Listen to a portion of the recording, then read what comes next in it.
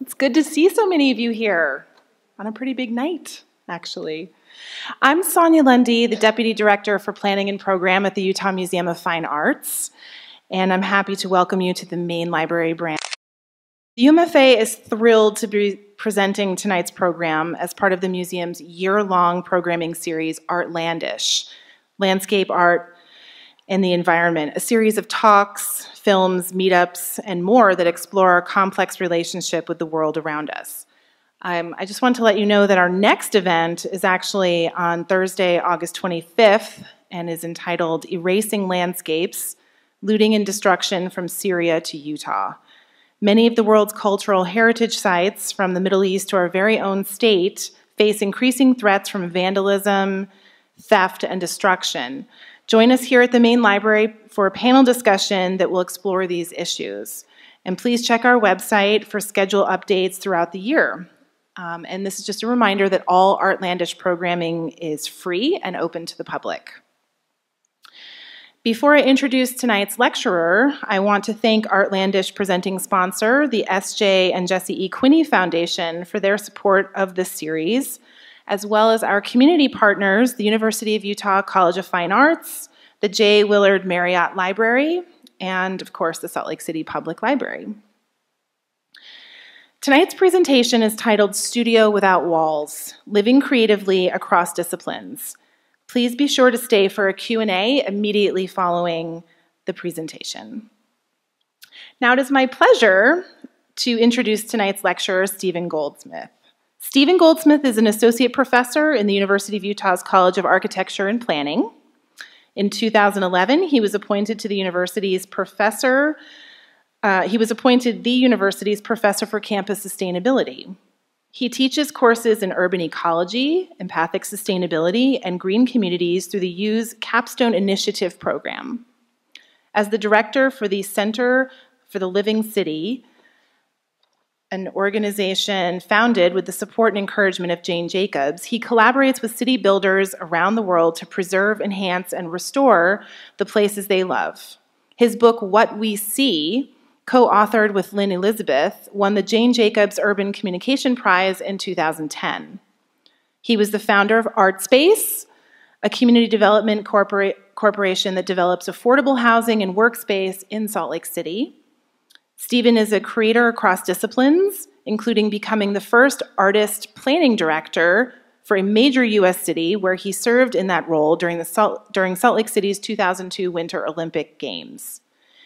During the Games, he produced an international exhibition and symposium titled The Physical Fitness of Cities, Vision and Ethics in City Building, in collaboration with architect and planner Moshe Safdie, who also designed this building. Last fall, he traveled with the noted former Brazilian mayor, Jamie Lerner, on a coast-to-coast trip celebrating Lerner's book, Urban Acupuncture. In 2015, their collaboration launched the Global Urban Acupuncture Network. He serves as president of the Salzburg Congress for Urban Planning and Development.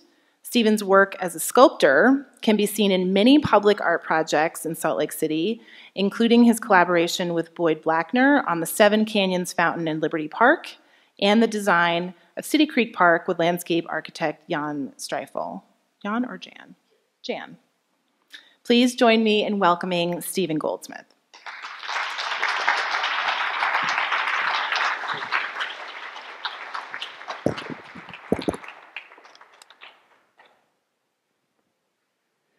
Thank you very much. I'm amazed that so many of you have come out here tonight, and I thank you so much. Thanks to the UMFA for making this possible. But really an extra special thanks to all of you who would come out on this historic night of the history of this country. So I thank you very, very much. I never thought I'd be competing with Hillary. And so you're doing something Artlandish by being here. I'm going to dive right into the presentation, and what I hope to do tonight is to provide you with some cairns, some little markers, some scraps, some archaeology of my experience as a creator, and much of what I'll be talking about was mentioned in the introduction. And when I say that a creator instead of an artist, It's because I've observed that while the tools and materials change, the creative process always stays the same. It's a presentation about creative responses to a host of challenges that I have faced, that many people face in their lives. Sometimes it's about identity, sometimes it's about meaning. Some of the challenges that I have worked on have been practical challenges. Sometimes they've been urgent responses to events that have engaged me for a host of reasons. And as I bombard you with images tonight, and there will be a lot of them, I hope you will see some patterns emerge. Some of the images are truly scraps. Excuse me, they're pixelated sort of digital remnants that I've pulled out of boxes and scrapbooks, and there's a lot of stories in here. There's stories of people, there's stories of collaborators, of disruptors, stories of enablers, of benefactors, stories of resistance, stories of advocacy. All of these play into the process of creation that I have, again, had the privilege of working on. And I hope you'll bear with me as I really do bombard you with these images. And I'm going to start with pieces, what we usually describe as art pieces. From there, I'll slide into, from my studio to the idea that I was creating walls, the art space piece of this, then to building neighborhoods, then on to our valley and the ecology of our valley. And then at the end, I hope to cool you off a little bit of water. Here we go.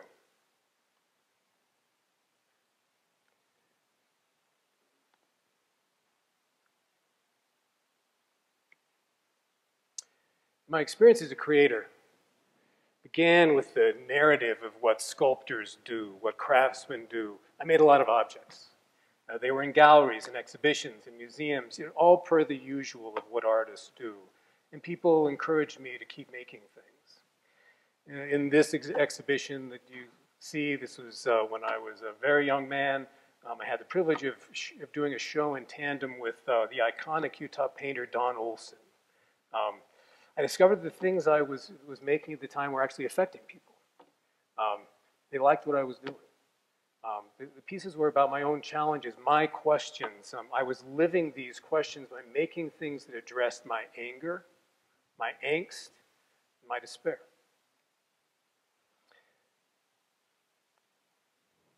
My creative responses at that time were being overwhelmed by such things as genocide of Native peoples in particular, the Holocaust, the World War II, environmental disaster. These were affecting me deeply, and I was having a hard time making my way through this understanding of where we were in the history of the planet.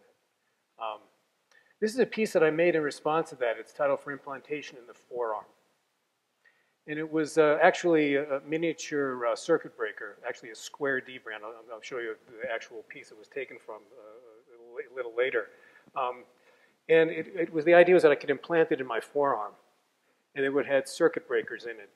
Can't quite see them there. They're in there, though, just miniature little circuit breakers, so that when I would get to that point of exasperation about one of these topics, they would click in. You know, just like you would have in your house. They would click in. It was connected to my central nervous system. It didn't work. Unfortunately, it didn't work. And these were, I did a series of these pieces which embodied a word that Marcel Duchamp is credited with creating, which was pataphysics. Pataphysics being the irrational solutions to irrational problems. Not necessarily irrational problems as we're grappling with the despair that we feel, but how do we do that? Each of us does it differently. Incidentally, this piece was in an exhibition at the UMFA and then went out to BYU. And it was lost in the process of moving back and forth and was never found. So I was not happy with what we were calling sculpture. Sculpture wasn't resonating when I thought of Rodin, when I thought of the sculptors who, as a young man, really affecting the way I saw myself as a creator. I just wasn't satisfied with that, so I came up with a neologism, which is ontologia. These are objects relating to the nature of being and existence. This is another one that I did, and again, I apologize for the fogginess, but this piece is about 6 inches by 10 inches, and it contained parts of a spirit level, you know, the kind of level you would use for construction. And I pulled those out, and those were for implantation anywhere in my body, anywhere that I might need them. I was in need of that kind of balance. Again, pataphysics. Sometimes I would do propositions. This was a proposition suggesting an addendum be attached or bolted to the Bible. And this was a piece titled Someplace Between the Sacred and the Secular. It was an exploration of form and content, the sensuality of the letter, the sensuality of the word, the idea that the alphabet contains the world as we know it. By assembling the letters in any language, it contains the world as we know it. It's an ecotone. It's a place where two environments are in tension and then resolve. Another pataphysical response was a connection to the earth, an intimate, scaled connection to the earth. It's a bit of personal archaeology. When I was grappling with my place in the universe, as we are on this grain of sand in the universe, and we are grains of sand on this grain of sand, baffled by my own personal minutia, I dug a hole, took this old lawnmower handle, buried it in the ground, put enough concrete in there to make it stable. And on moonlit nights, I would hold on to it and ride the planet through the cosmos. Pataphysics. Emerging tools, how do we create, what are we creating from? This piece is titled New Pastels, and it was a precursor to a series of tool makers' benches that I'm going to show you in a moment. And it was transporting an old empty pastel box, you know, the kind of pastels that we use for drawing. And I substituted what were the spaces for the pastels with collage material. Again, that transformation. What are the materials we use? What are the materials we use as creators? Sometimes this was not conscious what I was doing. 25, 30, 40 years later, I'm seeing these patterns emerge. This is the first tool maker's bench. And you'll see piano hammers emerging a lot in my work. Something about the power of a piano hammer, a piece of felt that is so beautifully executed, the craftsmanship of a piano hammer. And this was a tool maker's bench for a poet. It's made of glass, concrete, maple, and again, letters, steel letter stamps, the kind they use for marking other pieces of metal. Who but a poet could strike a metal stamp with a piano hammer, not enough weight in a piano hammer to make anything happen, and on a surface of glass plates, and make sense of it all and not break anything? Who but a poet could do that? This, in the front of this exhibition, which was the former Pierpont Gallery, is a tool maker's bench for a planner, and had homes for here and now. I had no idea at the time I was doing this work that one day I'd become the city's planning director.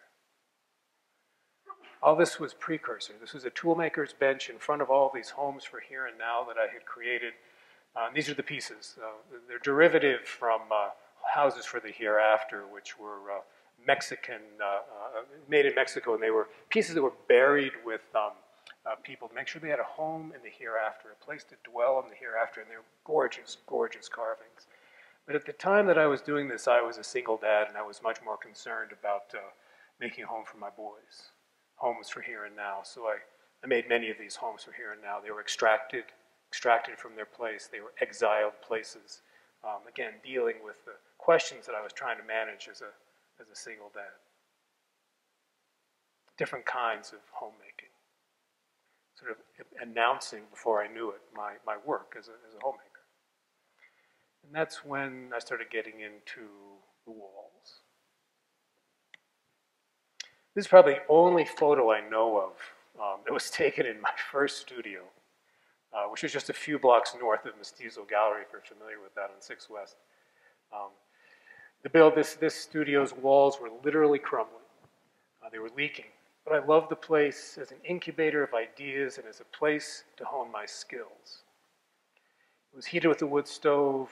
It had jerry-rigged but legal electrical service, and had running water only in the warm months of the year. I was eventually displaced by a city building inspector. I was told the building was unsafe and needed to be torn down. This was when I began observing more about city management processes, more about regulations, about inspectors. And 20 years after being displaced from this place by an inspector, that inspector became one of my employees in the planning department for several years. These early relationships, these coincidences of time and space. The building, by the way, was never torn down. It's still standing and serves the neighborhood as a bodega. By the way, in this room tonight, the Nancy Tessman Auditorium has a deep meaning for me because at the time I was sharing my studio with her husband at the time, Tom Tessman. And at that time, I was also working for Nancy as a children's librarian at Chapman Library, working across disciplines, working with the word, working with letters, working with language, working with story. So I'd been displaced and realized that I wasn't the only artist craftsman who was looking for a studio space at the time. All my tools were locked up in that former building. It was a nightmare getting myself back on the road again, so to speak. So I now was embarked on a new creative process, how to create home, different kind of home. My life was sort of in its own ecotone, needing living and workspace, creating a place for myself and creating a place for others. And having not had a studio with heat or running water, I have to tell you I was very motivated. Few things motivate somebody as much as wanting heat. So this is where the tools and materials really started to change, because instead of using torches, grinders, saws, chisels, files, I began using fax machines. I began using the typewriter in different ways. I was using a lot of paper. And the old Eccles Browning warehouse on Pierpont was a studio for building and breaking down walls. I recognize a few people here that have lived there. They know what I'm talking about. But especially breaking down regulatory walls, because when we tried to get this project going in the beginning, living in workspace was not legal in Salt Lake City. So, again, working across disciplines, I discovered that I was able to change zoning ordinances. An artist creating zoning ordinances, the creative process. So it was a gorgeous building, really beautiful building. It was tired. It was about 81,000 square feet, waiting to become something new. It was a building that would soon learn how to incubate people's creative lives and provide them with a studio and with a home. And that was my office for a while. And after establishing the organization, which was a long process that I won't tell you much about, I worked with my dear friend Roger Borganick, whose office is across the street from here, who became the brilliant executive director of the Community Design Center, known as ASSIST. And together we built my home. And in this home, I raised my boys for many years. Today, my son Ben, who's pictured in this image, believe it or not, actually has his office directly below where he's sitting in that chair. I'm a big fan of meaningful coincidence. A friend Vivian Flegel, she had her studio down the way. She raised her daughter there. Kenny Davis, who's a fine painter, had his studio. And along with about 20 other artists who practiced their professions there, were also being city builders, artists as city builders, working across disciplines, even if only so subtly. We began working the land behind the building. It was a former railroad spur that delivered goods to the warehouse, because that's where the building was, and was now learning how to become home to plants again, home to food, home to flowers, home to trees, creating habitat for birds displaced by what we call progress. We hired heads of households from the homeless shelter down the street to help us do the work. We observed both the need of and people's eagerness to participate in building the neighborhood. They wanted to build the neighborhood with us. And this was a piece of the journey across disciplines that began a long relationship of integrating social justice into the work. We paid these men a livable wage, we wrote letters of recommendation, and helped restore their rightful place in our economy and in the community. Artists as community builders. New life began to emerge. Urban agriculture, a term that we were just beginning to adopt, was becoming a part of our lives. We began seeing the transformation of the neighborhood and the creation of social space. I didn't even know what social space was as a planner. I didn't even understand what it was, but I began to see it in action It was a place where creative process emerged inside and out, in the shaping of policy of affordable housing in a neighborhood deeply in need of it. We incubated other nonprofits like Art Access, which is a flourishing nonprofit today and another one of the art space buildings. We incubated Spy Hop, another flourishing nonprofit. We were incubators of people and their creative responses to the challenges that they saw. We really were being midwives to possibility. And all of these organizations began to flourish. The AIA moved their offices, American Institute of Architects moved their offices there. The Utah Arts Festival moved their offices there, and many other organizations. We even had a Buddhist temple that was in the building with us. And we spilled onto the streets for street fairs. We'd become a safe place for people to take risks and to contribute to the vibrancy of the human spirit in a neighborhood with the highest crime rates in the state of Utah, the highest poverty rates in the state of Utah. This transformative process that we were engaged in began to spill over into our own lives. So check out this group. This is the original group of artists who were in the building. Not all of them, but 90% of them. You may recognize some of them. Carly Jimenez, Meredith Mensch, Louise Fishman.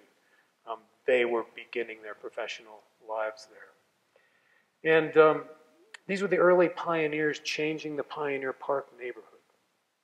And here's a story about the role that the artists played in creativity within the broader creative community of Salt Lake. So this is not the way the artists usually dressed, of course. But we were invited by Ryrie Woodbury, the dance company, to help them celebrate their 20th anniversary. They were holding it in the Sheraton Hotel, the big ballroom, and asked us if the artists would please come down and help them decorate the space. I said, nah, we're not doing that. We're not decorators. We're not going to be decorating the space. But it's a black tie event. Let's see what we might do. If you wanted a creative response to the important creative work you've been doing as dancers, maybe we can find a way to manage this. So very sneakily, we worked with the Sheraton to get the same clothing, the same ornament that they wear as servers, and got them for the artists, so they were dressed as servers. And nobody knew who they were, or very few people knew who they were in the building. And we infiltrated the event. We got the Sheraton to give us all of their old tablecloths, the ones that were ready to throw out. We took them into my studio, we painted a target on them. We set the table. We worked with them to set the tables in this ballroom. This is a very formal event. But we did it a little bit differently. There's a twist. I don't know if you can make it out, but it's not very bright. But there's a bottle of glue. There's a marker. There's some paper. There's some sticks. So as part of the place settings, we put art material. And for the rest of the evening, our artists as servers were serving art material in salad bowls on platters, and turned this place into a creative night. Went late into the night. People were even building bridges between their tables, taking off their tuxes and having a creative response to the creative life of the dancers. It was a dance in itself. It's the kind of work we were doing. We were just exploring. We were participating. We were collaborating. And that's part of our neighborhood. The dance companies were part of our neighborhood. The opera company became part of our neighborhood. That's the way we were integrating the work. The neighborhood was a whole bunch of things. And behind our Pierpont building was another abandoned building, the Uffins Auto Metal Works. It's no longer there. It became a temporary home to men and women facing both chronic mental illness and homelessness. These folks would often knock on my door and look for a place to gather, to be out of the cold. We couldn't provide that in our building. We did not have the room. That building became a community center for them, a place where they could create, a place where they could write poetry, make paintings, keep each other on their meds, peer support. Would help them keep out of jail, keep out of a hospital, and stay warm. They were our neighbors. They called themselves the Crippled Quill, and they worked in that building until the city found out I had given them a key to the building. Within days of the city's discovery, they came with a bulldozer and took out the building and the Quill's community.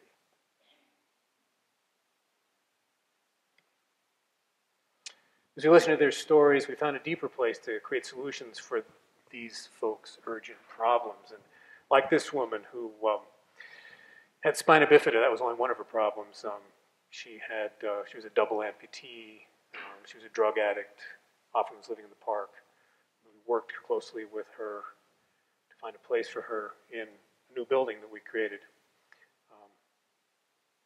We helped her get her kids out of foster care for a while so she could be reacquainted with her children. So here's what we did. We took this building, which is across the street from Pierpont. And as an artist and now as an affordable housing developer, my discipline had changed considerably, of course, and I scrambled to put the finances together and keep the building from being demolished by the city, because they were saying, Mr. Goldsmith, who wants to live in an old warehouse? Those buildings need to come down. But we succeeded despite enormous challenges for which our creative responses always found a way to manage. We transformed this dark place, step by step, brick by brick, found these Edward Hopper kinds of panoramas, these Edward Hopper landscapes through the building. And we reframed the landscape both of the neighborhood and of the building itself and created these spaces. And that's where that woman ended up living for a long time. Spaces like this. In a building that should have been torn down, we were told. Spaces like this. Mr. Goldsmith, who wants to live where there's concrete floors and concrete ceilings? In places like this, where Michael Moonbird and Victoria Lyons created the now flourishing nonprofit Bad Dog Rediscovers America, for which he won the Welfare to Work Award from the U.S. Congress back in 1995. By listening to the neighborhood, we found out about the needs of people, so we put together a child care for the children of families facing homelessness. It was known as Our House. We had support from the American Brotherhood of Electrical Workers, whose president was a woman. The American Brotherhood of Electrical Workers. And one of the first directors was Amanda Smith, and she ended up becoming the director of the Department of Environmental Quality for the state of Utah after many years. So you see all this incubation of engagement, of deeply engaged participation in the crises of our time. There was a coffee shop there, and we had people in our building who had disabilities, and people in the coffee shop hired these people to work there. It became a microeconomy. We were supporting one another in every way we possibly could. So that building, the building that many thought should be demolished, became a beacon, became a lantern for both the neighborhood and the breadth of possibilities of creative responses to other people's challenges. A few years later, we went to the other side of the tracks. People already thought we were on the other side of the tracks. We took a building that couldn't be salvaged and created a new one where it had been. 60 affordable housing units. 7 of those units for women coming out of prison wanting to get reacquainted with their children. We worked on with Catholic Community Services. We were building strategic alliances wherever we possibly could. Small businesses on the main floor. The building's changed a lot. One of the spaces we incubated was the Community Design Center. It now has their office here as part of the library. Spy Hop was there, as many of you know, and that space they vacated a few weeks ago, and it's now a community resource center operated by numerous city agencies. So the way buildings learn to adapt and become something else was much of what we discovered. So through this process of discovery and seeing the valley, beginning to look into the valley and where might we be able to engage, we were frustrated. Many of us were frustrated. We were frustrated by the way the downtown was threatened, by the way it was languishing. We put together an organization called the Urban Design Coalition, and we did this strategically with the Salt Lake City Arts Council. We were the first urban design committee of any arts council in the United States.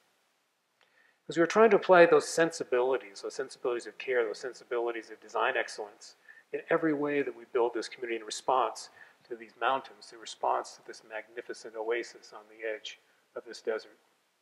So we ran a full-page ad, got into a lot of trouble for doing it, had a hard time getting it done. Had a lot of people responding with their goals, their visions of what we might do. This was a precursor, by the way, to Envision Utah. That's a whole story by itself. This is Main Street. This is before Photoshop. We had to hire an artist to actually create this image for us. But as you'll see on Main Street, we had there was fear that First Security Bank, which is located there, might be sold. Well, that happened, became Wells Fargo, of course. We were concerned that Main Street was going to probably lead down to the center of the city, Draper. Mr. Goldsmith, that's not going to ever happen. You're not going to have 20, 30-story buildings down there. Let's see, the prison side is about to be what? So we're anticipating these and trying to imagine a terracotta building among many were taken to the landfill. But we salvaged what we could, like this piece, and we placed it in the temporary gardens that we created there. We took these incredible 18-inch by 18-inch timbers that were going to go to the landfill, and we created places for people. We took the areas, the places that were the footings for the building, and created benches out of them. We created story upon layers as a creative response to the fact that the city didn't know what they were going to do with the block at that time. They didn't know what they were going to be building. There was only one building that remained, which was the Utah One Center. And at the time, in my frustration with planning, again, I had no idea I was going to find myself in that role one day. I created a toolmaker's bench for the Planning Commission. Right there. It was 12 feet long, 18-inch timbers set on concrete. The idea that was sort of like the Last Supper, I could imagine them standing behind there, imagining the future of their city. Toolmaker's bench for the Planning Commission.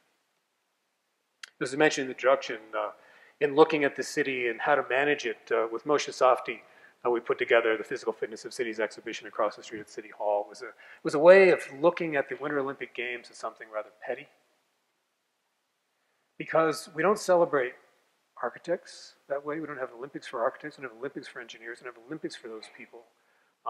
So why don't we just take the Cultural Olympiad and invite those best possibilities from around the world to display their work, display their vision. So we had submissions from all over the world. Had an exhibition across the street for about 70 days that really celebrated the excellence of the designers and the thinkers, the transformers around the world.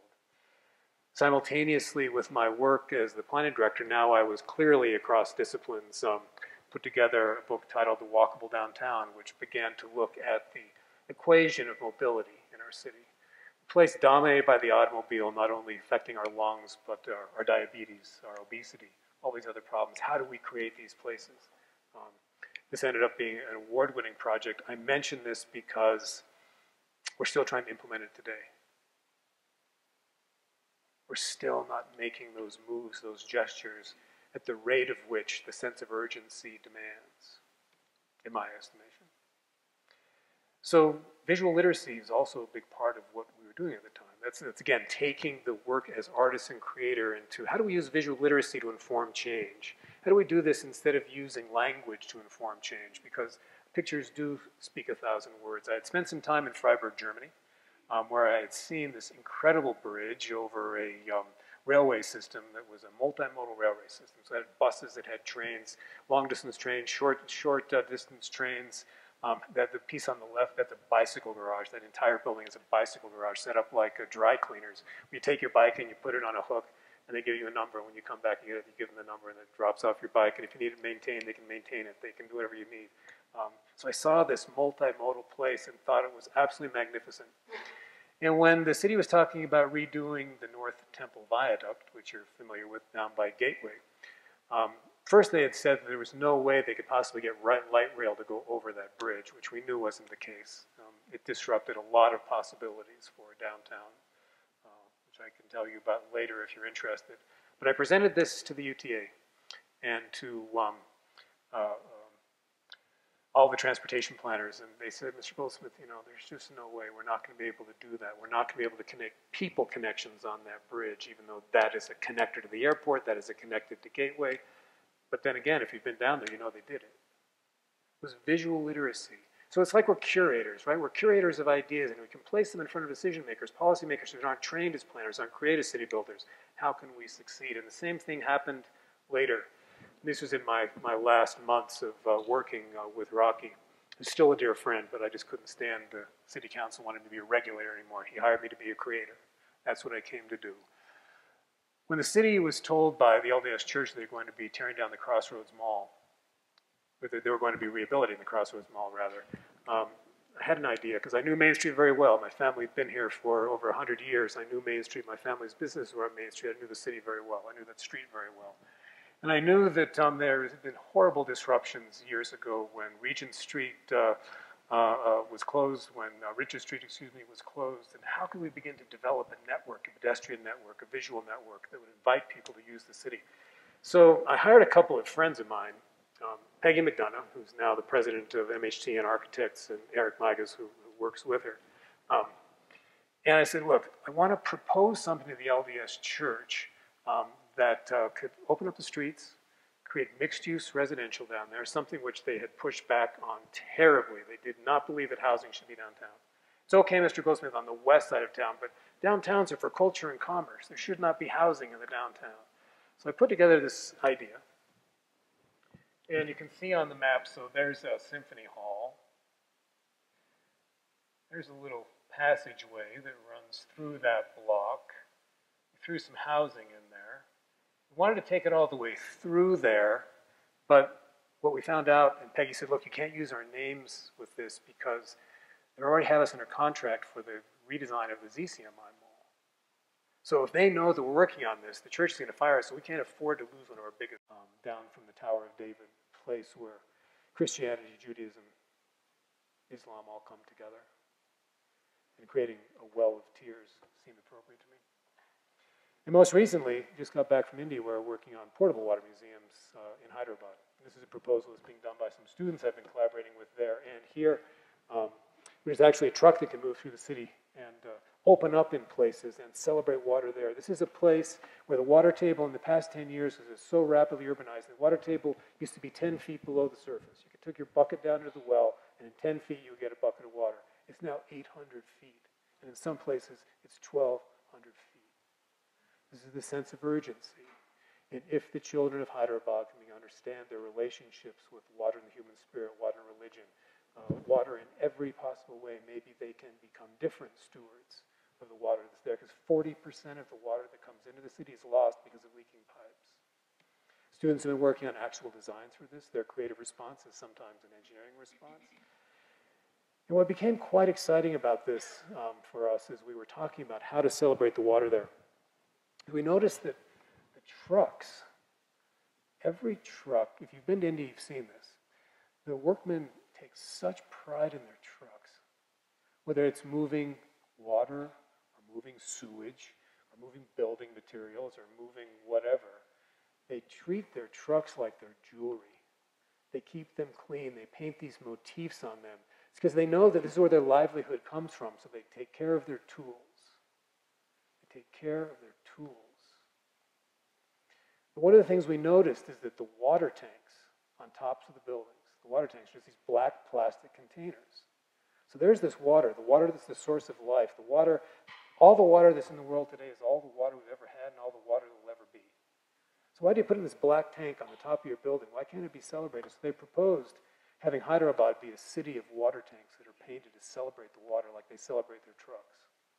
Beautiful idea. It was presented about 10 days ago to the U.S. consulate there. The U.S. consulate is actually looking at funding this, looking at funding the water museum as well.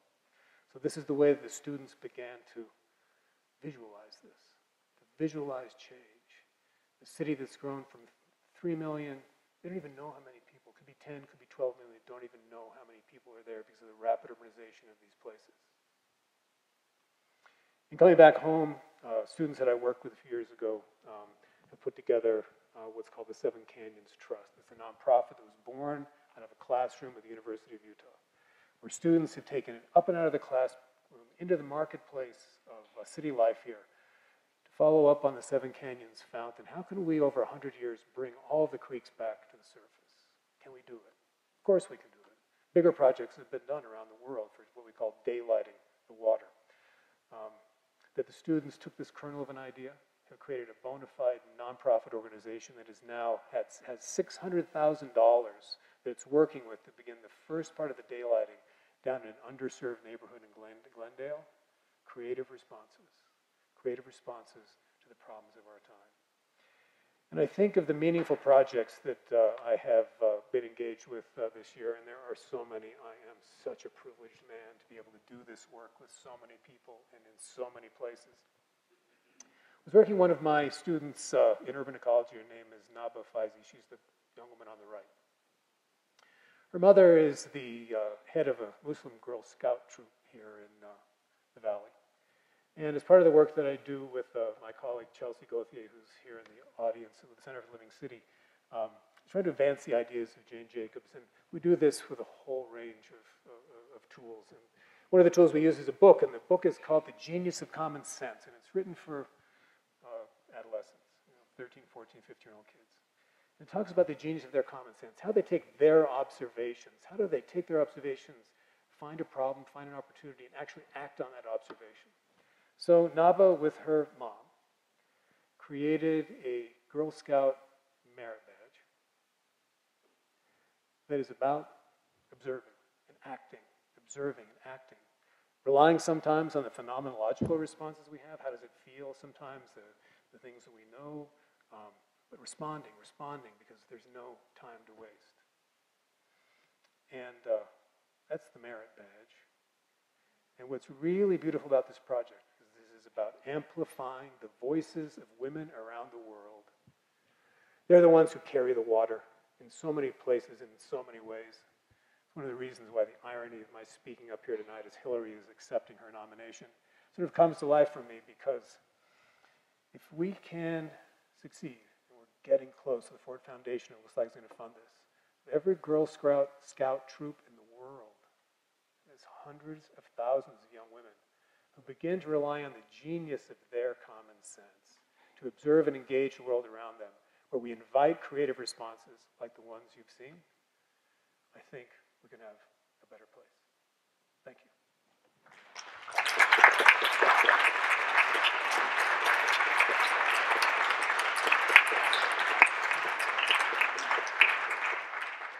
So I've been told that we have time for questions.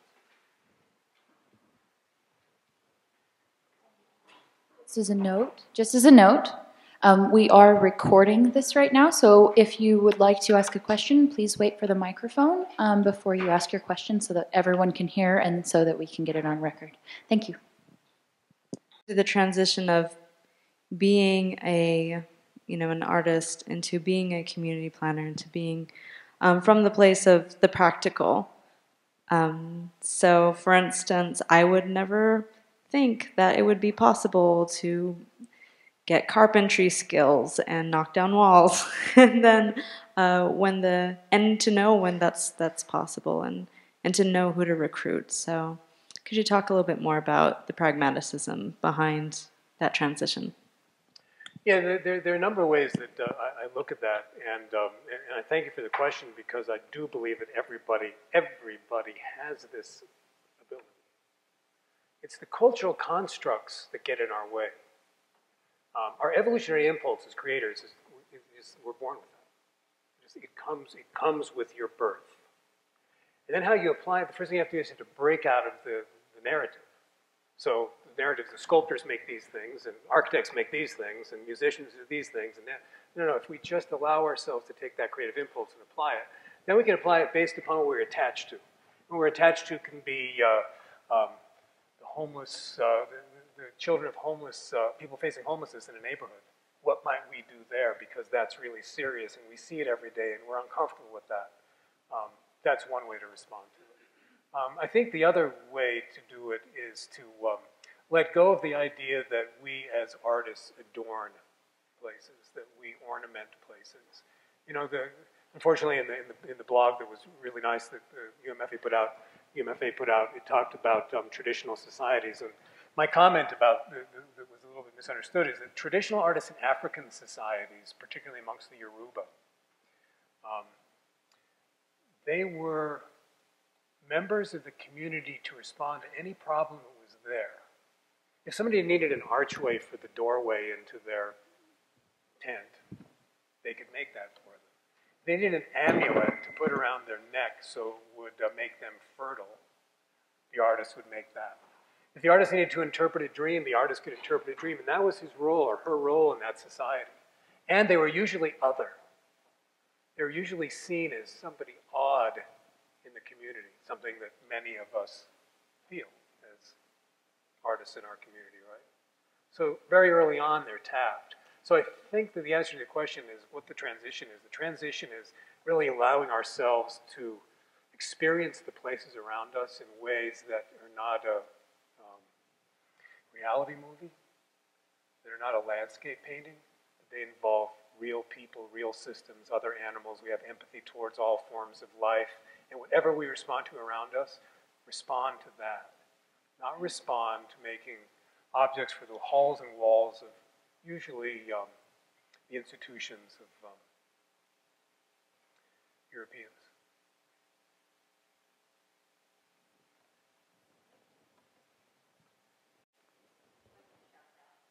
Hi.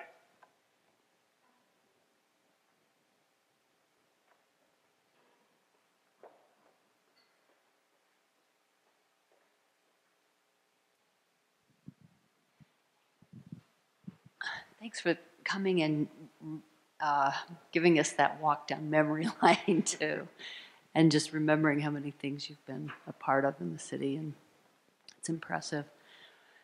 But I just had an idea when you were answering that question that sometimes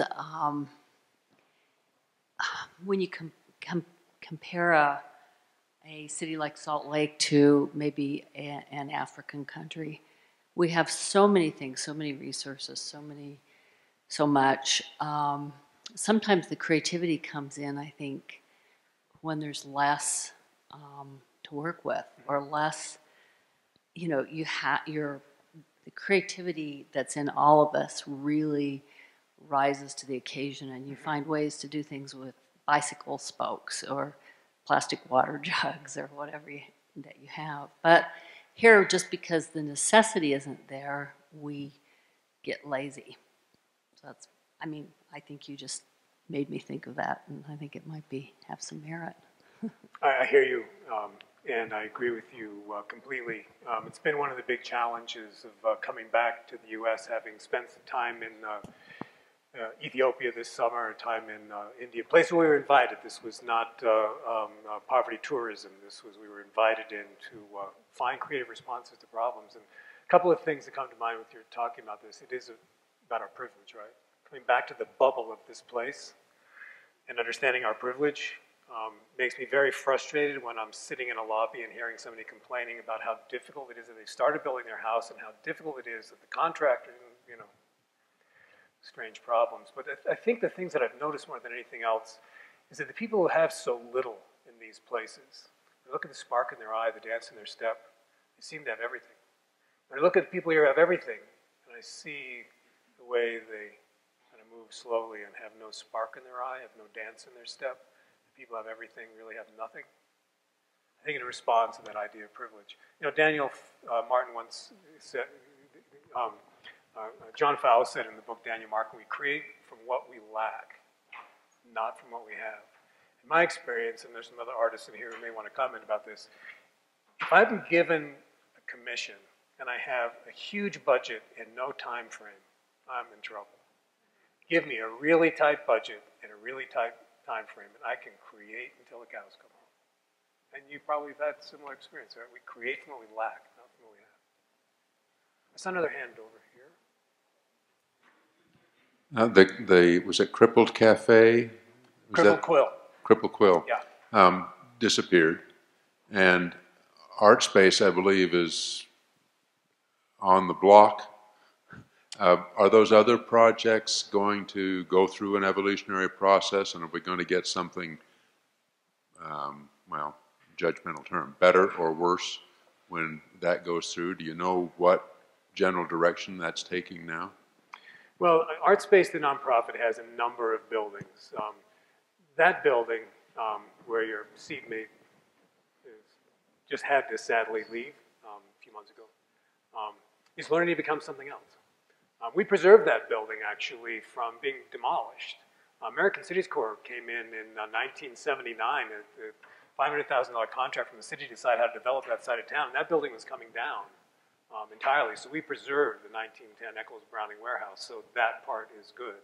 What's bad is that those people who have been displaced after doing so much to reshape that neighborhood and make so much money for so many people through their participation in changing that neighborhood.